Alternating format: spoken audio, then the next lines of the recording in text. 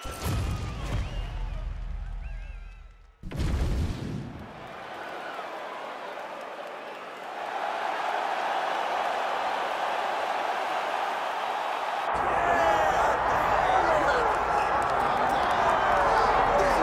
right, well, there is no denying his status as one of the best flyweights in the world. His name is Amir Albazi, fighting out of Iraq, coming off a big win over Kai France in June of 2023. It was a split decision, and a lot of the media and fan base felt like Kai France had won that fight.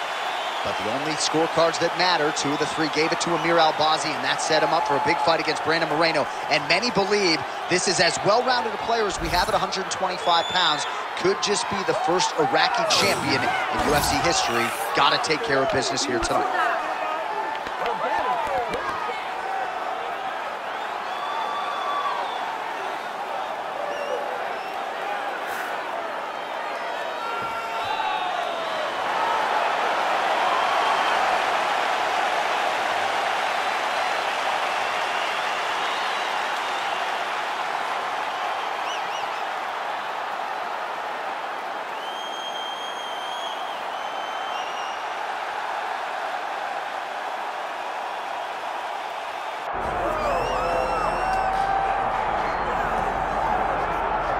All right, here he is, my 2023 Fighter of the Year and the undisputed UFC flyweight champion, Alexandre Pantoja.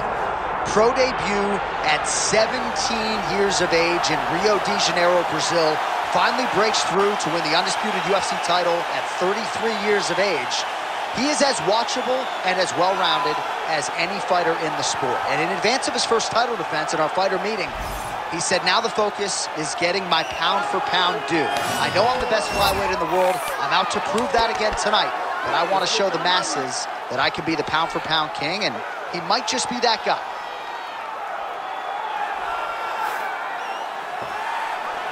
Well, so much UFC history has played out here at T-Mobile Arena in Las Vegas, Nevada. Plenty more where that came from tonight. The athletes are ready to go. Our tale of the tape for this flyweight championship fight. We send it inside the octagon. Bruce Buff. Ladies and gentlemen, this is the main event of the evening.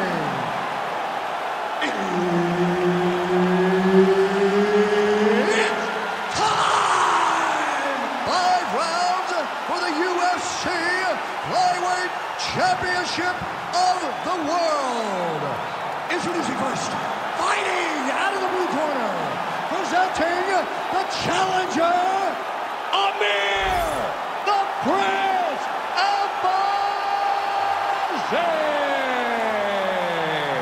And now he's the champion, fighting out of the red corner, presenting the reigning, defending, undisputed UFC Flyweight Champion of the World, Alexandre the Cannibal Pantoja.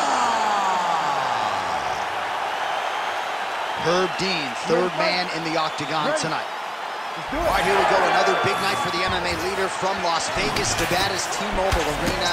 Been a lot of seminal moments in this building. I can think of one. It was a big one for me at UFC 226.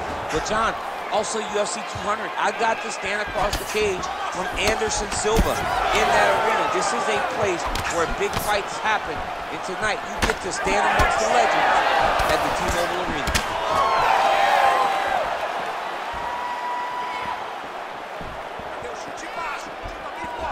Oh, beautiful hook there. Pantoja gets hit with a kick. Right hand on the counter. Fast pace here in the early going. Oh, punches and bunches all to the head. Beautiful combination. Oh, nice right hand punch. Yeah. Oh, and so now he lands another combination, so it's never just one shot. There's always 2 or 3 coming behind. A lot of times people throw singular strikes, not this. Oh, he jumped guillotine right away. That guillotine is tight.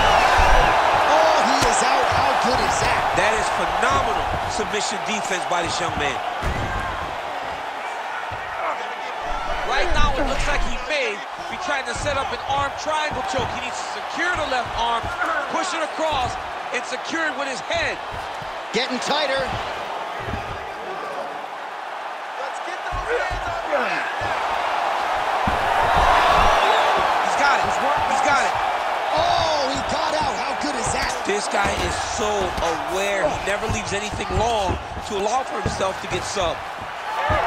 And it looks as though he'll let his opponent stand up here. Yes, he will. Really good level change.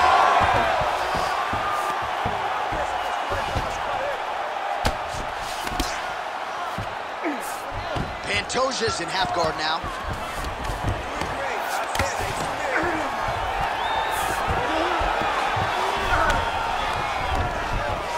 This is where he wants to be. Inside the closed guard now. I mean, he went right into his full guard. What does he do to try to advance himself to give him more of an advantage on the mat? Well, as usual, suffocating work from the top here by Pantoja. Oh, another strike lands from the top. He passes to half. Outstanding work with the ground and pound here by Pantoja. Staying offensive off of his back as he lands a strike from the bottom position. 5 minutes in the books. Stop! All right, take a seat. Relaxa. Respira. Look, you're being overly aggressive right now, okay? You're being way too hyper on this fight. I need you to calm down. Well, what a round it was, especially from a striking standpoint. DC, take us through. High-level striking. I mean, this is what people come through the doors to see. Two men stand on a quarter, chest to chest, forehead to forehead, and let it all fly. I'm surprised nobody went out, but it does excite me for the next round.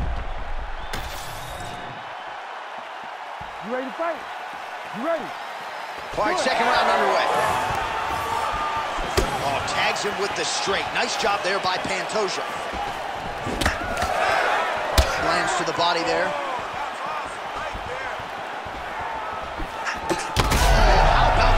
To land right there, his opponent's wobble chip. He's hurt bad. He cannot take another shot like that. What a nasty flying knee. Oh, nice jab to the dome by Albazi. Oh, he's hurting bad here.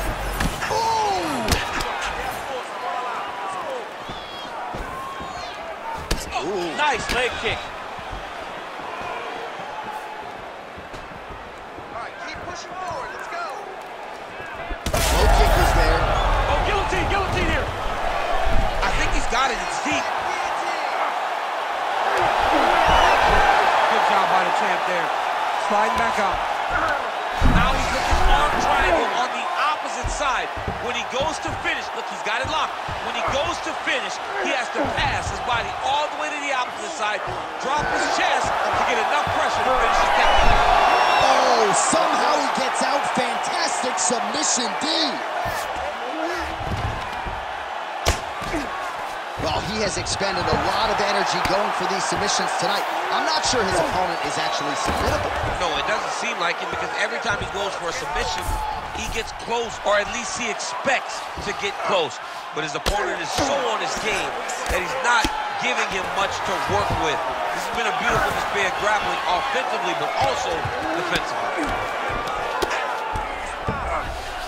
Drops down inside the now closed guard of his opponent. Let's see how patient he is as he attacks a submission or big ground and pound.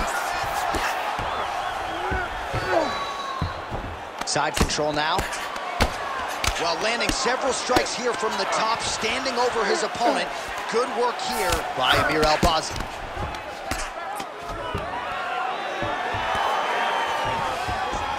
Oh, nice.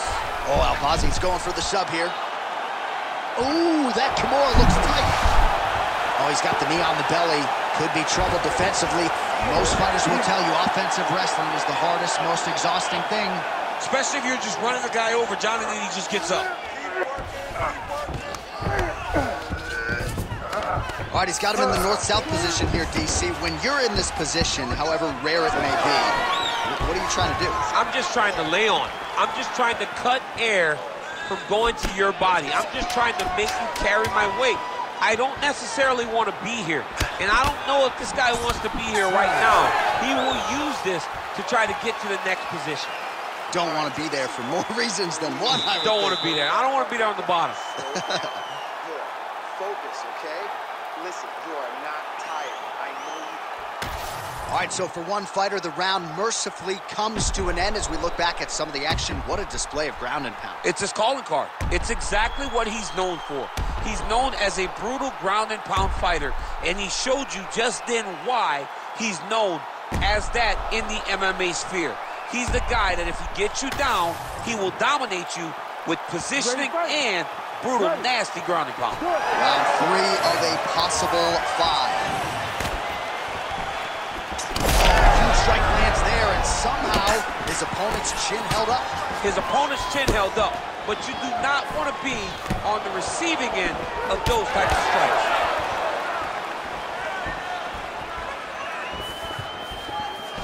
Well, we wondered earlier why there weren't as many body strikes. He's making up for lost time here. Shot to the body connects, and that bears watching. That's going to hurt this opponent.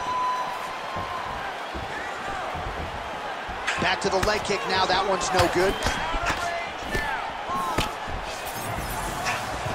Oh, my goodness. Takedown defense holds up. That'll do it! Yeah, that was just a gorgeous shot to end the fight right there. I'm not even sure the opponent really saw it coming. So back to the drawing board for him. But for the winner, this is certainly exactly what he was looking for here tonight.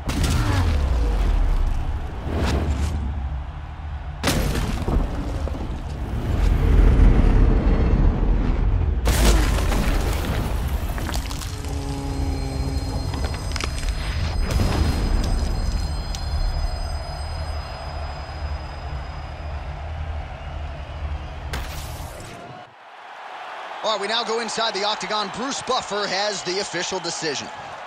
Ladies and gentlemen, referee Herb Dean has called a stop to this contest at 1 minute, 19 seconds of round number 3. Declaring the winner by knockout and